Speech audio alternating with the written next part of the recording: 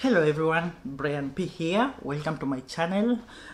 So today we'll be discussing about how I got my job in Dubai. So I've been a GIS engineer in a PropTech space in Dubai, working with over 45 nationalities, I believe so. So maybe some of you are interested to also venture into Dubai, Singapore, Amsterdam, Berlin, and among other cities all over the world that has like expert community. Okay, so yeah, it's quite an interesting venture, and to really work with a lot of diversity, diverse people and getting different ideas, for me, it was really pretty straightforward. I'll just start with my experience. For one, I got the Dubai offer. It was via LinkedIn. So LinkedIn is a really key social platform. It's like a Facebook for professionals. So if you don't have a LinkedIn account, I'd really advise you have one.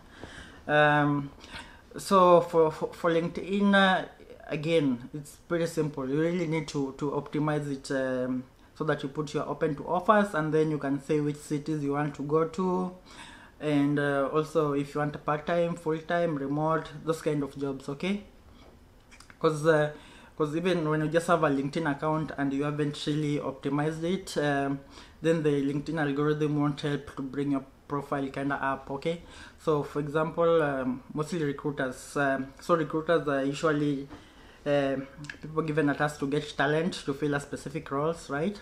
And they're usually companies that have in-house recruiters, but then also the companies that outsource to agencies that just focus on recruitment, maybe on various tech or various fields, So what recruiters mostly do, even when there's a job advert, they also try their best to get a good talent. Apart from the application pool, they also go to LinkedIn and search, for example, software engineer plus Java, plus Spring or something, and so the profiles will tend to come up.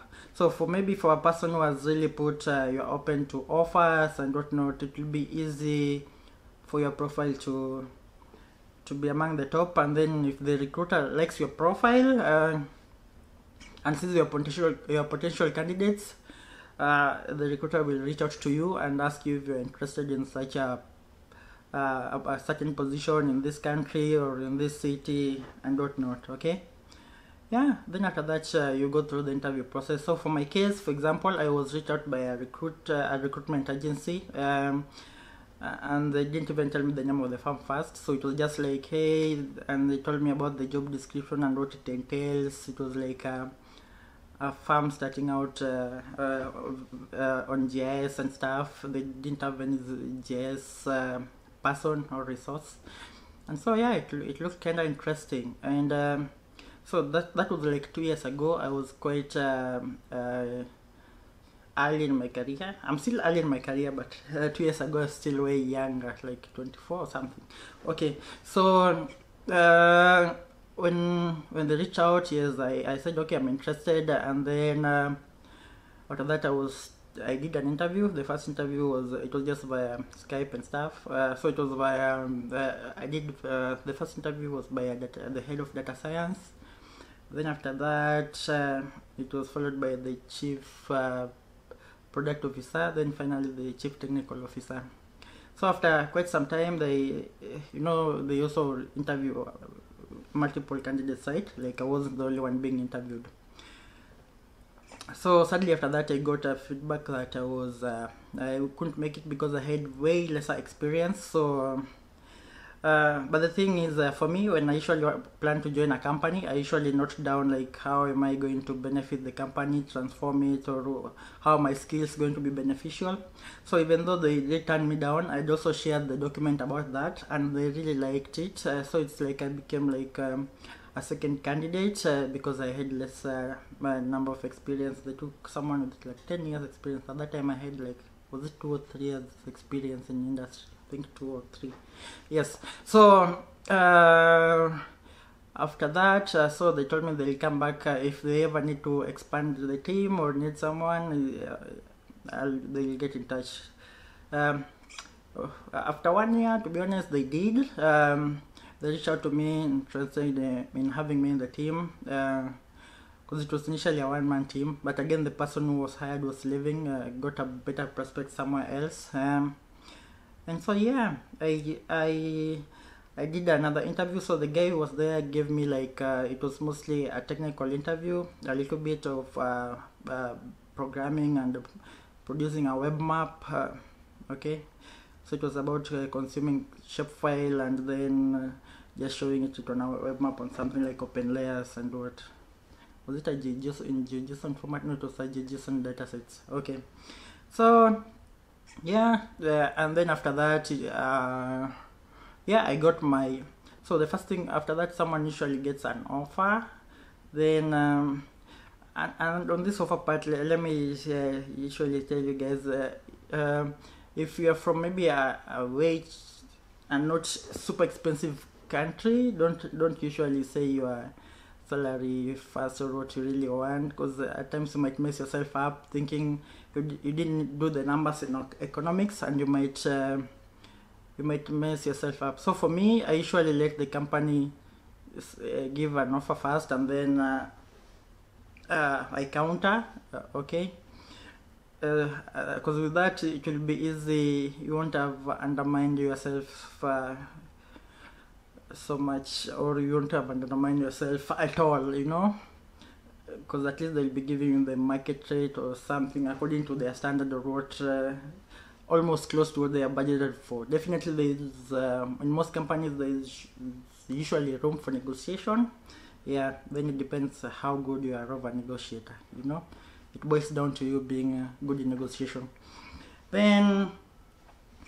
Then after that, after signing the offer letter, you will get a contract, now a full detailed contract. Like mine was like a 13-page. The offer letter was just a 1-page simple saying your salary, basic, breaking down your salary into details.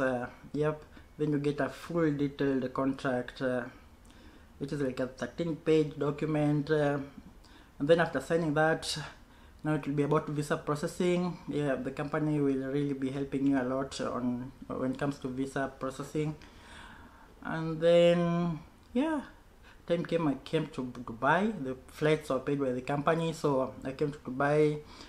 There was a 1 month booking in the hotel, so it was like you familiarize yourself with Dubai, and then after 1 month you get your own apartment. Yeah, and something like that. So that's how it was. Quite an interesting experience.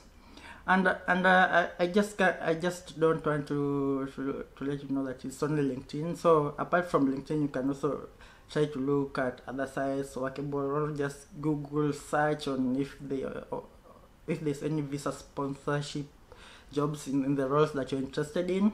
Yeah, but still LinkedIn is king. Yeah, example, even for Dubai, most recruiters, like most people, my colleagues, friends, recruiters keep preaching on them on LinkedIn, and it seems like it's the main poaching site or headhunting site in most expat communities. So yeah, it will be really good to focus on that, look on it, optimize it.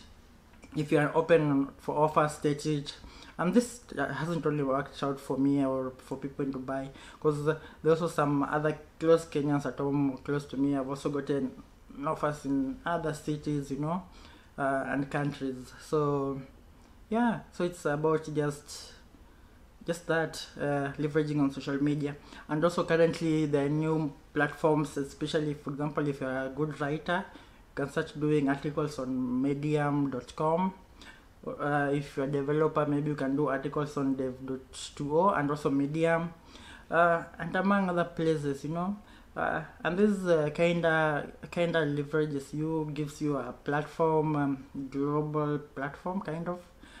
And then after that, it's just about you working hard and getting those offers and seeing which one works for you. Yeah, so that's it. If you have any question or there's anything that I've missed on and you really want to know, let me know, because yeah, I'm just speaking straight from my head trying to recall stuff. But yeah, that's it. So it's quite interesting. Okay, and I think I'll see you guys next time when I do maybe the cost of living for Dubai. So I'll be using my case. I'm not going to be the standard for you to do to be sure of how much, but yeah, Dubai is an expensive city compared to, for example, Nairobi. Yeah, but I've been comfortable, quite comfortable here, so it's great. Okay, see you guys next time. Bye. See you.